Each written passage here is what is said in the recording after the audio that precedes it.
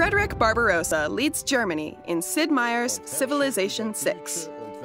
The red-bearded Holy Roman Emperor fought numerous wars to restore the empire to its previous glory. He was a warrior to the end, dying on his way to join the Third Crusade. Barbarossa fought independent cities in his lifetime, and he's still at it in Civilization VI.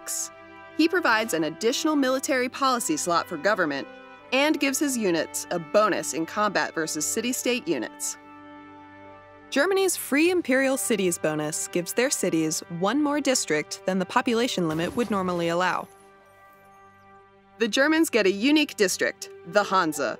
This industrial zone replacement gets bonus production if placed next to a commercial hub, additional adjacent districts, or resources.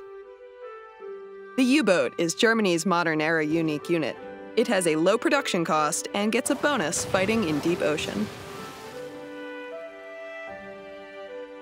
Germany's production focus is its major strength and lets it pursue almost any victory type. But combined with its military capabilities, it can be an overwhelming force. Who needs city-state diplomacy when Frederick Barbarossa leads Germany? Will the world recognize your rule? How will you lead Germany in Sid Meier's Civilization VI?